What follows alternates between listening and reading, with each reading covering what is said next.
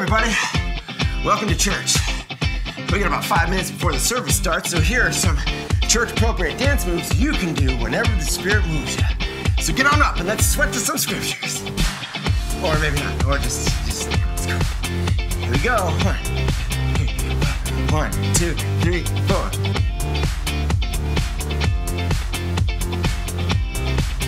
Make sure it's on the face. See it on the face. Yeah. Bring it together. Here we go.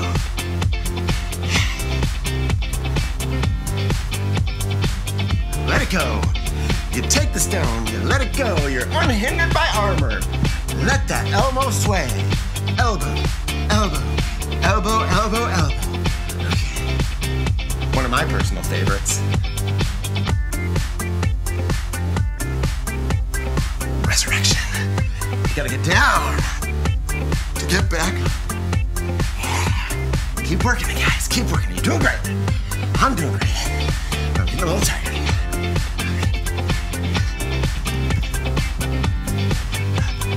Crushed it. Crushed it. You gotta crush that. Crush that. We gotta stomp hard. Stomp hard. Stomp hard. You're crushing it. Crushing it. Crushing it. Yeah.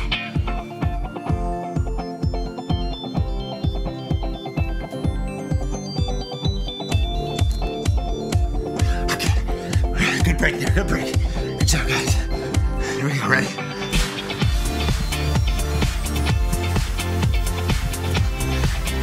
Get that whip going. Scare those tax collectors. Those merchants. Yeah, those merchants.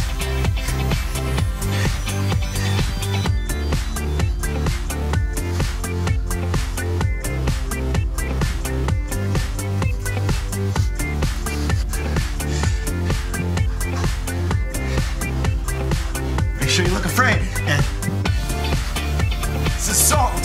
You look back and salt, salt, salt. Salt, salt, salt, salt, salt, salt, salt, salt. Oh boy. Look how we're getting to. You're doing great, everybody. Oh, almost. Okay, I can do all things through Christ who strengthens me. 2 minutes, 30 seconds left. Here we go. Pull it together. 1, 2, 3, 4.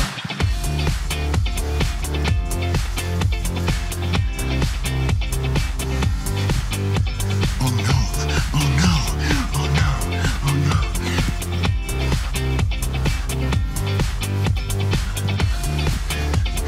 Wrestle with God, wrestle with God, wrestle. You gotta wrestle with God and he hits your hip. You'll walk like this for the rest of your life. But that's okay, because you got his blessing. 2 minutes left. No longer. I'm gonna go for the bucket. No! I'm not gonna puke. Okay.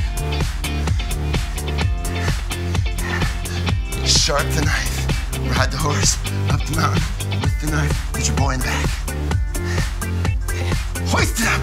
No! Hoist it up. Abraham, no! Hoist it up. Abraham, no! 1 minute 30, guys. We can do this.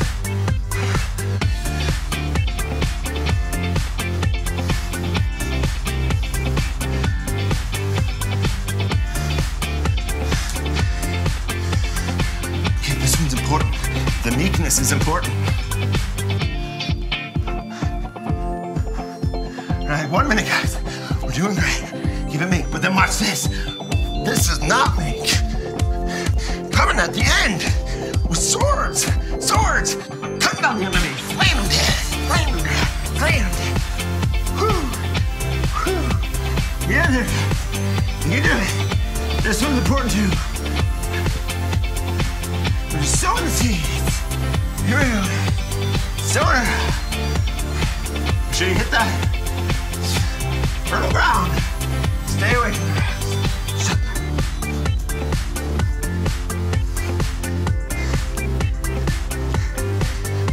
Watch your back. No, God's got it for you. Watch your back. No, God's got it for you.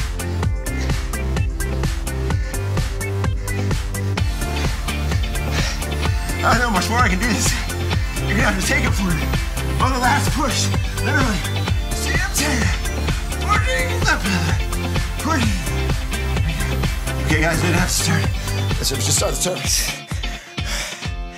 Let's start it.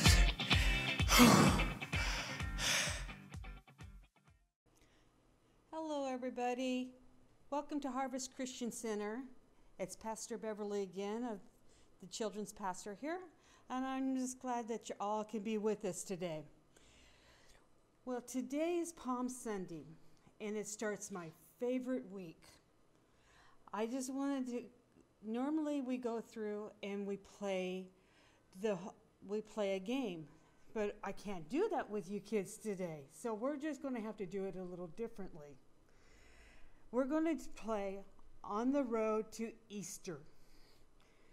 So let's start out with On the Road with Jesus. Here we are. He's coming to Jerusalem. Why is he coming to Jerusalem, you're asking, on Palm Sunday? He's coming to celebrate the Passover, which is a week-long celebration. Why is there Passover? Do you remember back when Moses' time and all those plagues in Egypt? Well, the last plague was the Passover, and how they had to put the blood of the lamb on the doors so that death can pass over them and save the firstborn child. And they celebrate that every year. And a lot of people would come to Jerusalem, to the temple, so that they can worship God and ask for blessings and forgiveness. And that's why Jesus was on his way to Jerusalem. Well, he asked a couple of his disciples to go in and get a donkey for him to ride into Jerusalem. And they put their coats and everything on top of the donkey so he could ride on it. And as he's going into Jerusalem, all these people started seeing Jesus, and they started cutting down these palm branches, which were great big branches like this. And they would lay them down so the donkey could walk on like a red carpet. But this was a green carpet. And he walked in honor.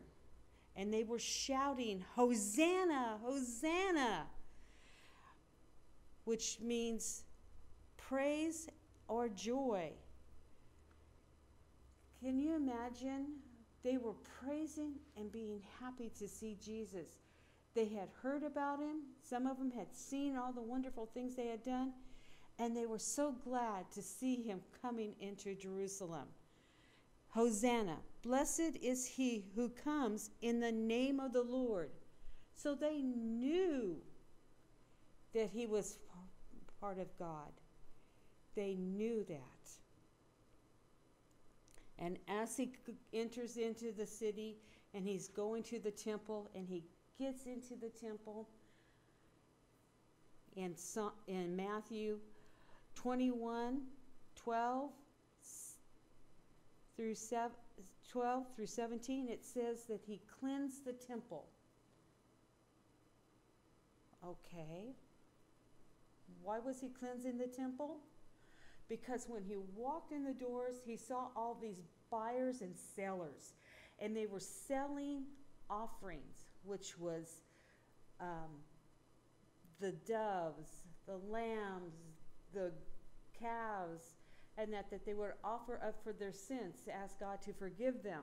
And they were selling them right there in God's house instead of worshiping, because this was God's place. This was God's home. Why do we come to church? So that we can learn about God and to worship him.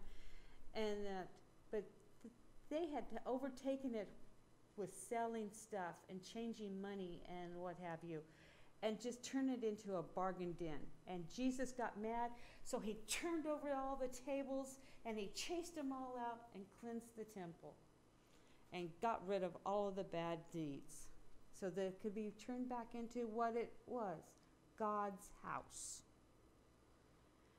And then for the next couple of days, from Monday, Tuesday, Jesus did some wonderful things. He spent time with the people.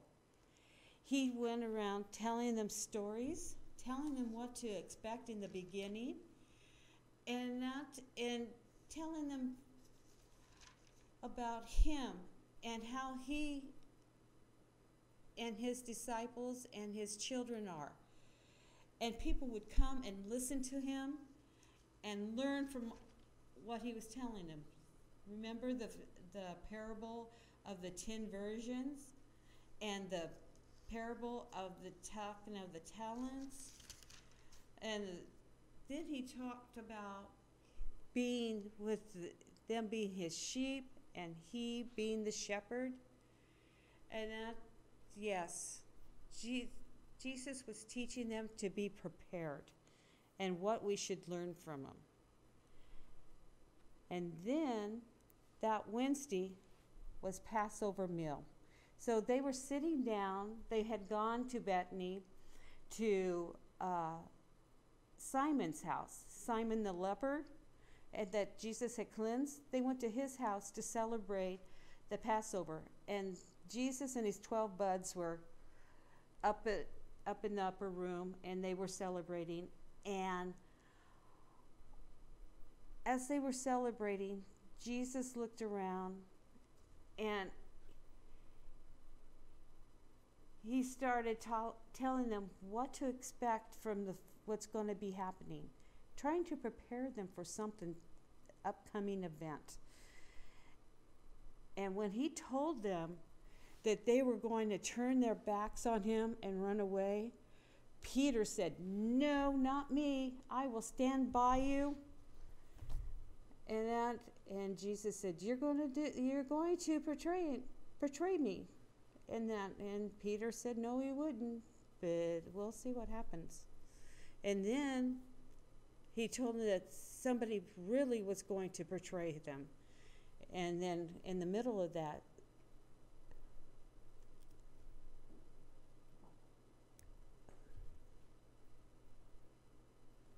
left the room and ran away. And he went to go talk to the Pharisees and Sadducees about Jesus. Well, as they were praying, Jesus took some bread and broke it and said, "This is my body to remember him by." Then he took some wine and said that this was in remembrance of his blood.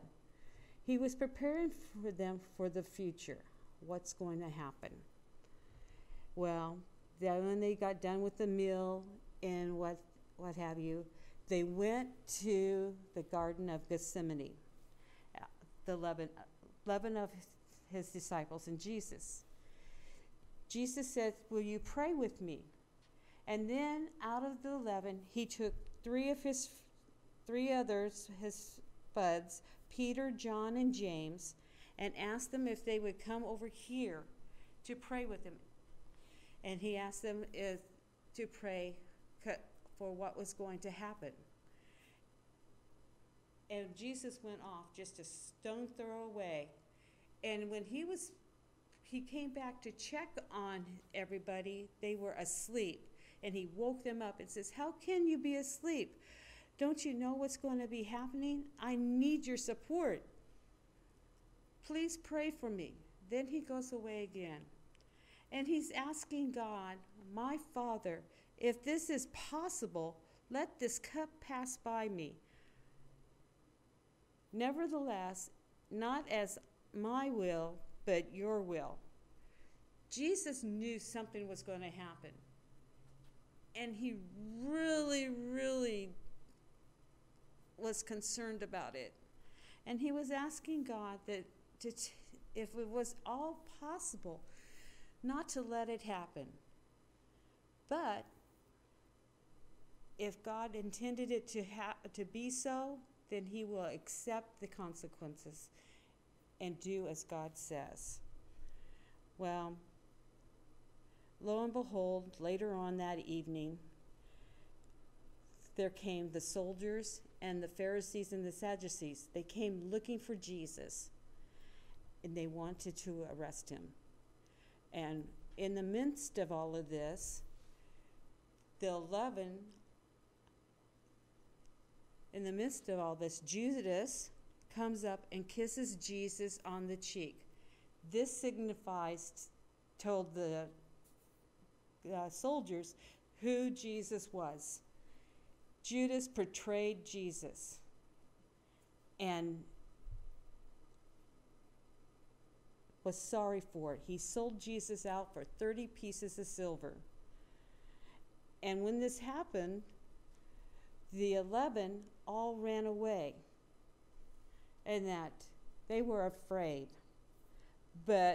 And Jesus was arrested. It says so in 26 verses 50 through 56. And Jesus was taken away. Well, while he was being arrested, and Peter followed him to see what was happening, but he stayed back in a distance. He didn't want anybody to see him.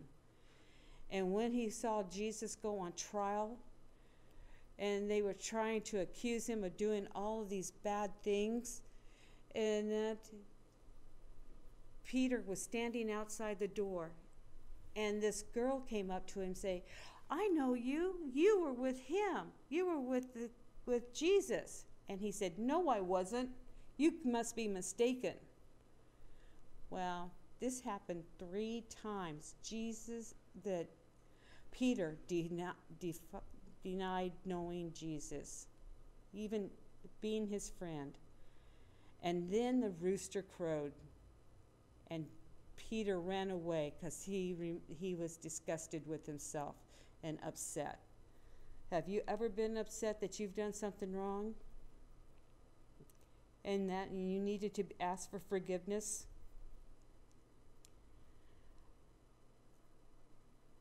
Well, Jesus is put on trial 3 times. Then when the Sadducees and Pharisees couldn't justify why they should arrest Jesus, they took him to Pontius Pilate and asked him to judge Jesus. Now, Pontius Pilate was a Roman emperor. Rome was in control of the Israelites at that time. They were ruling over top of them. And he was in control. His word was final. And so when he couldn't find anything wrong with Jesus, they put him in front of the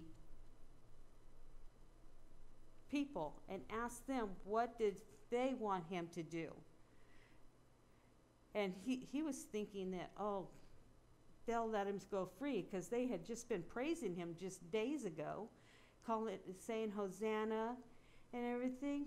And he was pretty sure that they were going to let him free. But you know what the crowd yelled? "Crucify him! Crucify him!"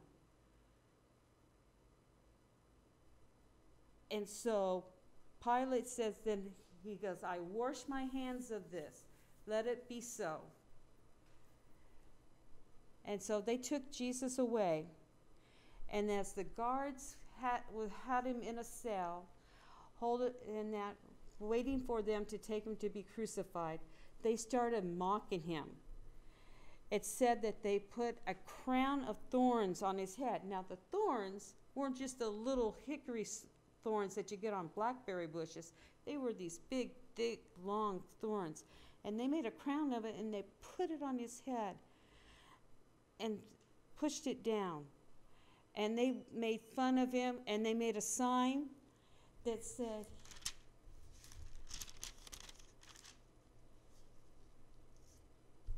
"King of the Jews."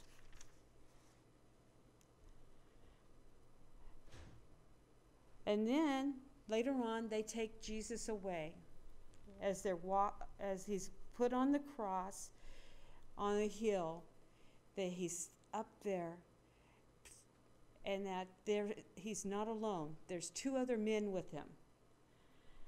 The 2 thieves. And one of them is saying, "If you're such a king, you're a man of God, you would save us and get us down from here right now." And the other man on the other side said, "He has done nothing wrong. We deserve what we're getting, our punishment. We were bad. But Jesus had done nothing wrong. He does not deserve it." And then he asked Jesus to forgive him for what he had done. And Jesus told him that he would be with him in heaven. Have you ever done anything wrong and asked for forgiveness? But we know that when we do something wrong, we still have to take the consequences and the punishment, right? Yes. Well, as the day went on, Jesus was praying to God and telling them to forgive them of what they're doing. And he took on the sins of the world. And at noontime, the world turned black. No light could come through, as Jesus is covered with all of what we've all done, our lying, our cheating, stealing. He's taken this on, not just one or two, but the whole world. And then he dies. His blood is spilt for us. Then in 27 verses 57 and 11, they take Jesus down off the cross and they wrap him up in a cloth and they take him to a tomb and they place him in the tomb. And then they roll this big stone in front of it and put guards all around it so nobody will steal him. And Jesus was in that tomb, buried. And then it came Sunday, Easter Sunday. Oh, Mary Magdalene goes running over to the tomb. She wanted to prepare his body. And when she gets there, the stone is rolled away.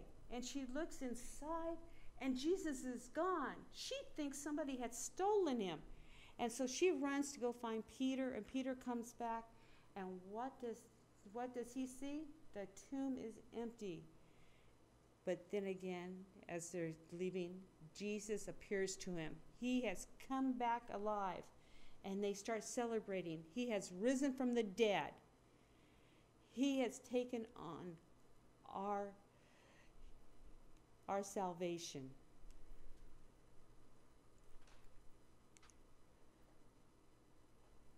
Just like it was back then, being put on the cross with the blood on the doors, Jesus' blood came to save us. We need to ask Jesus to forgive us for all the bad things we've done, because he paid the price for us. He died so that we could have everlasting life and live in heaven with him. Let us pray. Dear Heavenly Father, we ask you to forgive us of all of the bad things that we've done, dear Lord. Forgive us of our sins, what we thought, what we say, what we've done, dear Lord. For we know that you are the Son of God, and that you came to this earth to forgive us, and so that we can live with you forever in heaven.